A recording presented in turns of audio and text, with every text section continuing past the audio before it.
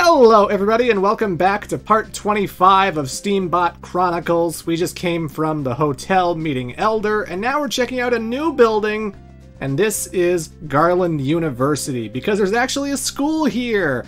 And this is going to be a quick visit. I just really want to see a few NPCs to get some items and to trigger something with the orphanage subplot. But yeah, there is a school in Happy Garland. There's lots of students to talk to, and you know, when you're filling in your gallery, you're gonna have to talk to every single one of them. So you're gonna be going into all the classrooms and talking to every single student. And there's a lot of stuff going on here. But I'm here for the teacher. I'm here for this guy right here. The circle is inscribed inside a triangle, which is inscribed inside a larger circle. This is quite a conundrum. Solving this equation would be the highlight of my distinguished academic career. If only there was a way to deduce what this means. If only there was someone smart enough to figure it out. Someone living in an orphanage next to Nephraburg. By talking to that guy, I have forwarded that particular plot line, that particular subquest. Someone in the comments asked me in the last video, is there a way to keep track of your side quests in Steambot Chronicles? Kind of, but it's not like an appropriate quest list or anything. It's not like you have a quest menu that you can go through.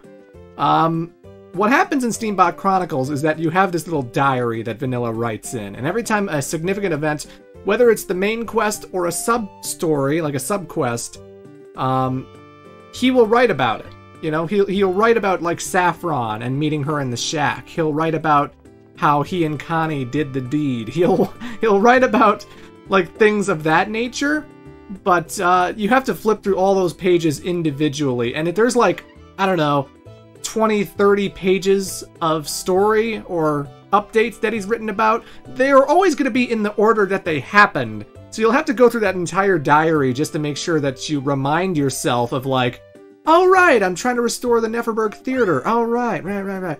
So there is a way to keep track of all the things you've done up to this point, and he does have a diary for that purpose, but it's just a little long-winded, and you have to kind of go through all the pages individually in order to find certain information that maybe you're looking out for. So it's not perfect.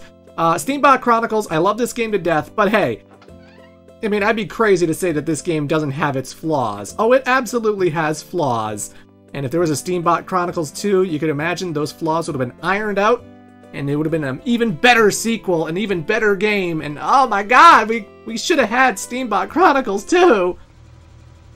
But either way, I'm going to get into my Trotmobile, and we're going to head to Seagull Beach. We're going to head to where this whole game started, and I'm going to speed it up because, hey, we already know what to expect.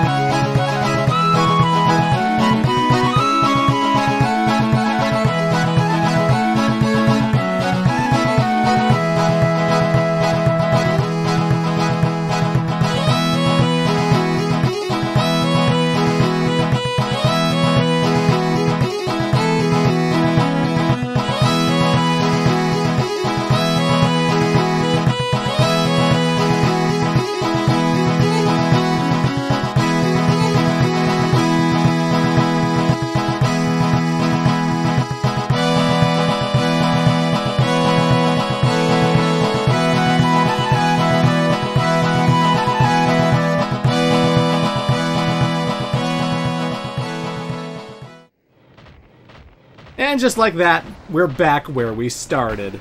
Seagull Beach. This is where we first met, remember? Looks like the ship is still there. Yeah, you'd think after 3 weeks that someone might come by to clean up the wreckage, but apparently not. Even though this beach is right next to a farm where they grow potatoes, nobody's come by, nobody's cleaned this place out just to see what's in it. I don't know.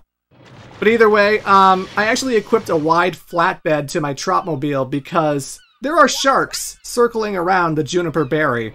And when you have a water-resistant body, you can get up close to them and then load them onto your Tropmobile.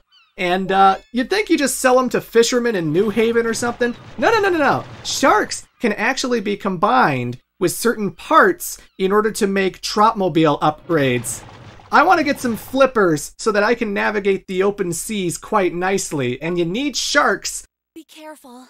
Combined with something else in order to make flippers for your Tropmobile.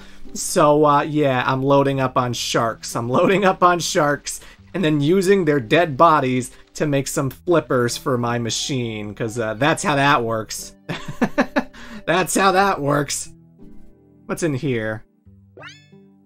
A poster of Steambot, the captain.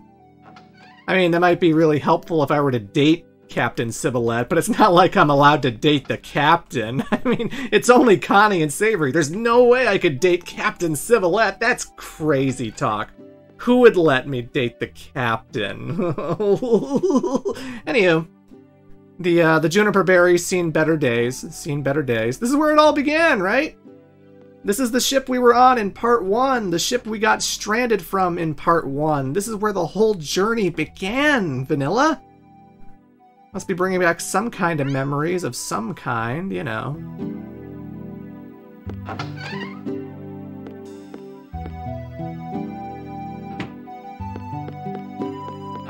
God. Sometimes you look at certain areas of the ship and it's like slow motion, and then you turn around and then it's just like, whoa, super fast, super quick. It's like, oh God, oh God. But here we are at the captain's room. Again, we're here because we have to find a sailing license so that Steambot and her crew can go back into the open seas. Oh, there it is, booyah. We found it, Mission accomplished. I'm still going to explore the rest of this place because, you know, you never know what we might find. Like a logbook. Logbook of the SS Juniper Berry, Captain Steambot. 2 kids stowed away at Albatross Wharf, Pier 3. They go by Mallow and Vanilla, but they're just kids. I thought they might be useful, so I let them stay aboard. Miguel wasn't so pleased. We reached Civich Point safely. We'll continue along the shore. We saw storm clouds approaching in the afternoon, so I dropped anchor to ride it out. Everything went to hell by nightfall, and now we're being pulled into shore. I'm trying to stay strong for the men, but it isn't easy. Looking out the window, I can barely make out a shadow through the torrent of rain. It almost looks like a Tropmobile. And the writing stops there, because that's when the ship got hit, and that's when the ship went down. And again, part 1 started with a Tropmobile firing a missile at a boulder that we had to use our Tropmobile in order to lift out of the way. You can't forget a thing like that. That happened in part 1, so that Tropmobile was definitely responsible for what happened to the Juniper Berry. And we know that Mallow is hated by a lot of people, so it might have been an assassination attempt on Mallow, but who would hate Mallow so much that they'd want to kill him, and tried to do so. It was a blue Tropmobile that fires missiles. Does that ring a bell? Does anyone remember anyone in a blue Tropmobile who fires missiles? Because we might have seen that person already. I don't know. Either way, at the top of the Juniper Berry is the Trident arm. This is another melee weapon for the Tropmobile, although it does operate a little differently from your swords and your clubs and your claws and your buzzsaws. The Trident is kind of like a poker weapon, you know? It's like, it lunges forward a lot, like it hits repeatedly, and it's great for doing like consecutive damage, but it doesn't have a lot of durability, and it does leave you open because you might accidentally push R1, like maybe like, I don't know, 2 or 3 times, and then it finds itself like poking 4 or 5 times, like way more than you wanted to poke. and then you're just kind of stuck there waiting for the trident animation to stop, and then enemies might attack you. I mean, I'm still going to equip the trident. I want to show it off in this playthrough, but I'm just saying it's not like my ideal weapon, because while it does have reach, and it does hit consecutively, and it is strong, and, you know, it is useful for what it is, I still prefer, like, basic weapons, because it's a little quicker to get in and get out than it is with the trident, personally. That's just me, though, so, you know.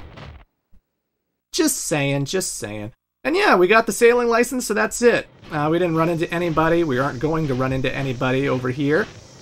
We just got to go back and bring this to New Haven, bring it back to Captain Sybilette, and yeah, everything's hunky-dory. But since we're back in this area, since we're back in the Egret Stream, and we're at the Hayabusa Carpet Mill, and Neferberg, and all that jazz, I got a lot of side quests I gotta do. I keep talking about this orphanage subplot. Well, I want to go and fulfill all the kids' wishes. I want to help all the kids who live there, and that means going to a certain garden that I haven't visited yet. Some honeybee gardens. Yes, yes. But first, I'm going to stop by here at the Hayabusa Carpet Mill, because remember when I went to the motor shop in New Haven? Remember when I met a prostitute in the back and she gave me like a weaving schematic, like a weaving blueprint? That's going to be useful for making carpets over here. Just not efficient enough. At this rate, it'll take even longer to weave a single carpet. They use machines to do this overseas. I thought my research would be enough, but this just isn't working. Oh, is that a weaving machine blueprint? Would you be willing to part with it? I'm not going to give it for free, but I won't be an asshole. How's 100 UR sound, huh? 100 Eurochi. Alright, I'll buy it. Pleasure doing business with you. So yeah, Mr. Peregrine can use that weaving machine quite effectively, and we're going to come back and find out what that does later. But yeah, everything is connected. Every item is important. Every item has a purpose in Steambot Chronicles. So, I didn't forget. I did not forget. But, once again, I loaded up on sharks, and I am going to be buying some human legs, because I need to combine those with the shark in order to make the flippers for my Trotmobile. And, I'm rich! Look at me, I got like 30,000 Eurochi, there's nothing I can't build. Also, I bought like 3 human legs, because I wanted to make the large human legs, which they move around pretty quickly, pretty nicely, but they have like the most defense of any of the leg parts that your Trotmobile can have. So when I get into like some of the harder, more intense fights, I'm going to strap on the human legs large, and I'll have beefier defense, you know? But yeah, you got human flippers and you got bird flippers because they attach with either the human legs or the bird legs. So now when I go into bodies of water, I can move a lot faster, I can dodge things a lot more effectively, and yeah, things are hunky-dory, things are hunky-dory. But I don't need to go into the water for quite a while, so I'm going to take off all the water-resistant parts, and I'm going to put on some large legs, and of course I'm going to put on that trident that I just picked up. Yeah, we got ourselves a trident. We're like Aquaman defending Atlantis. Or Poseidon, because Poseidon's way cooler than Aquaman. I know he's played by Jason Momoa in the movies. I know, he's a cool guy, but, you know, I still think about that dinky little Luke Skywalker looking Aquaman with his orange t-shirt. Orange sweatshirt. Whatever it is. Oh, I forgot. I need to fuel up, because I'm out of fuel. I need fuel bad. There we go, there we go. Once again, when you run out of fuel in Steambot, you don't, like, get game over or anything. It's just your vehicle starts moving very, very slowly, and then it kind of sucks getting from place to place, so... These things run on fuel. Fuel makes the whole world go round, don't you know? That's how come wars are happening in the Middle East. It's fun! It's fun! Ain't life great? Either way. So yeah, I didn't visit the orphanage right away because I've helped out, like, 2 kids with their problems, but there's still a 3rd kid that I need to help out with. So I need to go and visit a place that I haven't been to yet, and that is around Neferberg. Also, it was a good excuse to show you that, like, Neferberg, you can actually circle around the whole entire city without actually going in it. and you can still get to like every single place connected to it, you know? Like right now, this pathway from the right goes to Wagtail Canyon, which is where Vision Ranch and Dr. Nutmeg are. We've been there before. Except, you know, if I don't want to cut through town and obey the traffic laws and go through, like, 2 loading screens, I can just go around and go to the side entrance and just, boom, now I'm in the canyon. Boom, that didn't take any effort. I like that. I like that. It's convenient to get around Neferberg. It's convenient to get around the areas of this place. And climbing the train tracks and hopping up to this cliff helps you go to the back area of Neferberg, which I haven't been in yet. So, yeah. The Pantano Swamplands. We're going to the Pantano Swamplands, a completely optional area that you do not need to go to ever, at all, never, to finish the whole entire game. But we're going to check it out because I want to show this game off. And it's crucial for helping out with the little girl at the orphanage. And I love orphans. I don't know why I said that. I love orphans. I love that their kids died. It's great. Oh god, I'm going to hell. I'm going to hell. I know. I'm going to hell. But here we are in the Pantano Swamplands. And yeah, you got to get into the body of water. So don't bring the 4-wheeler here, because the 4-wheeler is going to be really slow and sluggish in this area. You're walking through water. And here we have the Kingfishers. Whoa! Your little AT-ST looking walker guys with a big elephant trunk. Or a big dick. If you're a crude, lewd, bad dude. But yeah, they use this little trunk of theirs and they try and whip you, but if you back up just as it's happening, you can dodge it no problem. It's actually really hard to dodge if you get too close. Like, I find, like, just dodging to the left or dodging to the right, instead of backing up, you know, that actually, the tracking's pretty good on these guys, and they do still whip you when you try to go to the left and right, so, back up when they get close to you, and that's the best way to dodge that trunk. It hits hard, and it's not fun at all. But still, these walkers are nothing. They're tall, but they're nice aim, buddy. You missed me by like a mile. Good job. They're tall, they're intimidating, but there's nothing we can't handle. Nothing we can't handle. Hell yeah. And up here should be the honeybee farms, the honeybee gardens, and everything should be nice and peaceful here. Oh god, what the hell's going on? Flowers suck, and for that they must burn. Step out of the garden and fight like a real man. What? Why are you always trying to get in my way? This is the last time, punk. So yeah, Dudley's here. And Dudley is trying to burn the flower fields because flowers suck! Flowers need to go to hell! Dudley, you're a strange man and you're weird, but I'm still gonna kick your ass because you're an awful, awful, awful battler. And I'm getting tired of you, man. This is like the 3rd time we've ever fought. It's annoying. But you see the trident? You see how much I poked him and how much health I drained? Like, I just... You just poke, and poke, and throw him. Poke. That's all there is to it. Dudley, you're an idiot. Why are you burning down flowers? I won!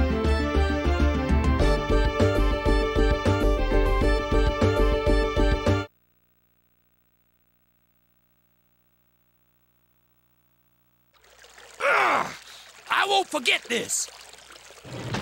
Dudley, you're a special kind of asshole, aren't you? You just burned down this flower field because you hate flowers. That's not good enough of a motivation, man. You're an asshole and an idiot. Oh my god. But yeah, this scene with Dudley, pretty easy to miss. Because, like, if you try to do the orphanage quests, like, late in the game, Dudley doesn't actually show up here at the flower gardens, and then, yeah, it's just kind of a shock and surprise, you know? Dudley only burns down the flower field in the middle of the story, so that's actually something a lot of players might not know that actually happens. This is something that actually happens, and, He did a number. Oh boy, he did a number on this family. Good lord.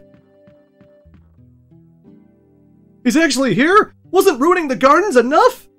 Daddy, I'm scared. Oh, you're not the guy who was ruining our garden. Did that monster leave?